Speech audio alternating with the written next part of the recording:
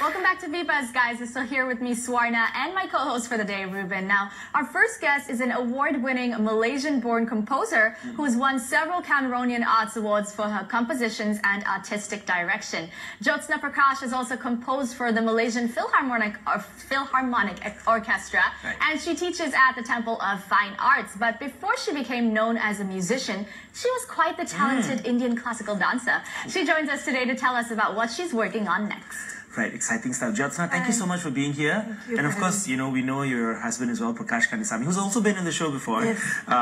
So, I'm kind of excited at the fact that you were a dancer before you were a musician. Yeah. When did you sort of discover that passion for music?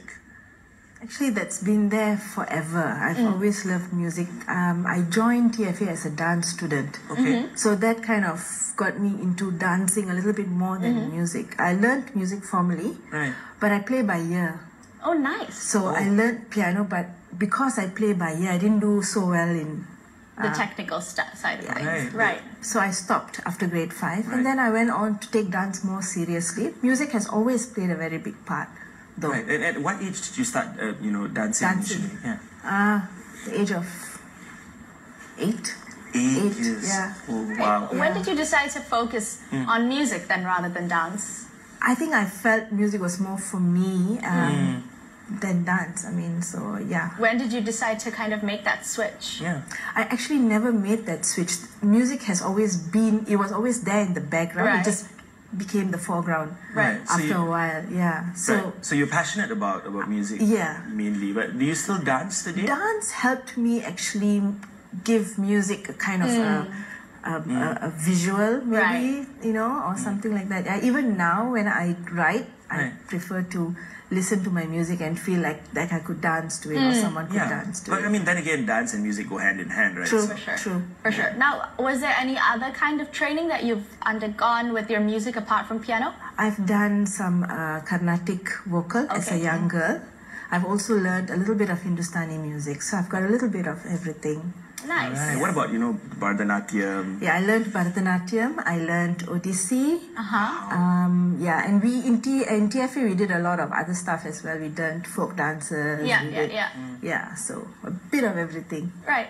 Yeah. Right. A major breakthrough in your career was when you had the opportunity to create music for, the Temple of Fine Arts version of Butterfly Lovers, which you presented in New York, right? So tell us a little bit about that experience. We actually presented something else in New York, but Butterfly Lovers was the first opportunity for me to actually become, to write a full-fledged musical, So myself and Kumar Kartigesu and Prakash, the three of us, we wrote the music for Butterfly Lovers, and that was so long ago. But in New York, we actually formed a group. The three of us performed together as a group, sitar, tabla, and piano. So we used to take that and perform that quite often and all over the place. And that was your first time writing a full musical. It was. What was that experience like? Especially because, maybe your technical aspect. All three of them were playing by ear as well. How did you? Yeah, we actually most Indian musicians play by ear. Yeah. Right. So it was good. It's just that we didn't have a budget. We didn't have much money, so we did a lot of the music by ourselves, and we could only get like a few sessionists in there to play. So if we could ever do it again, I think we'd do it a little differently. Nice. Right, but was it like every single one of you sort of played by ear, or was it? We do. Wow, that's brilliant. Right. Tell us a little bit about one of your performances. Which one? Which one's your most memorable? You've done so many. The most memorable one. Okay, we've done like so many productions over the years. We've done for dance, we've done music for dance. We did a show called Inside Out. And that garnered a lot of attention in 2004 because it was music to dance. So we did a kind of a collaborative work with Umesh Shetty. Oh, nice. Yes. Okay, wow. They had a company called the Inner Space Performing Arts Company. She's also been on the show as well. Yes, correct. Well, what was that about? That show was to show that in TFA, we actually learned different genres. We learned Bharatanatyam, Odissi, Kuchipudi. But at the end of the day, as a dancer, the product that comes out of TFA is someone who is able to negotiate all those dance forms. Right, and that's same with music also. In this day and age where everything everything is so competitive in the entertainment industry, you know, how key is it, you think, that, you know, one should be super versatile with every form of, you know, dance music?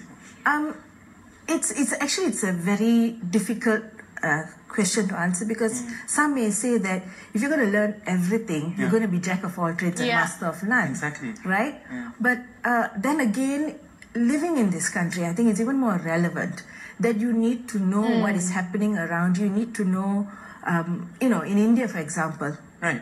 there are so many various forms, dance forms, and it's a bit weird for me to say that I know one and I don't know the other. Yeah. Right? Okay. So I think we're coming from that point of view, where we need to know and we need to understand. And as dancers, if you are a dancer or a musician, you should be able to negotiate and move with any kind of musician, That's any true. kind of dancer. You should be able to interact. Yeah. So that all helps with your vocabulary. Yeah, for sure. I couldn't agree more. As an artist, you should. And if you're passionate about it, I'm sure you will make makes the sense, effort. doesn't it? But as a composer, you know, when you're writing your music or when you're writing your dance, do you think of the other and how it will kind of work together? Yeah. Well, it depends. If I'm thinking about writing for dance, then yes, I would have to imagine what it would look like, or what the music is going to, how it's going to enhance the movements of the. So you're choreographing it in your head. Well, I would normally have the choreographer do that and come and tell me I like the music like this, or not like this. Nice. You know? Well, going back to your performing days and kind of how you did the whole New York scene and stuff like that in your own individual way, how did that open doors for you when you came back? We actually went on our own, as in Temple of Fine Arts. So in terms of opening doors, it didn't really open many doors for us. It was just something that we wanted to do. We have a center over there, which is not very active right now. So basically, it was just us taking our stuff there. But how was the response? It was good, but it was only within a certain community. Right. Yeah. So, you know, the word doesn't spread that way, because we are a non-commercial art form. For sure. And speaking of, do you think it's important that as people, we should kind of go out there and try to experience art forms that we may not know whether we like or not, just because we're in our own little bubble? I think people are. It's important. You gotta get out of that comfort zone. We do. Right? But you know, one of your more memorable performances was definitely, you know, the Angkor Orchestra. And could you probably tell us a little bit more about the, you know, orchestra itself and you know, what the name actually means? Okay. The Angkor Orchestra. Okay, so many years ago, I had this thought about myself as a musician. Right. Because I've always been confused. I play the piano. I play Indian music on the piano. So when a Western musician asks me, what do you play? I say the piano. Oh, so immediately they think I'm a classical pianist. I'm not. And then an Indian musician will look at me and say, so you learn Indian music, so what do you play? I play the piano. They'll be like, huh?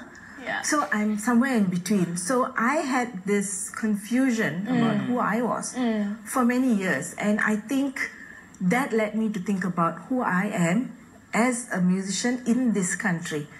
So I found that as I write music, I like to talk about everything that I've grown up with, my experiences that I've kind of imbibed into my work. Right. So that was what led me to kind of embark on this idea for the Angkor Orchestra.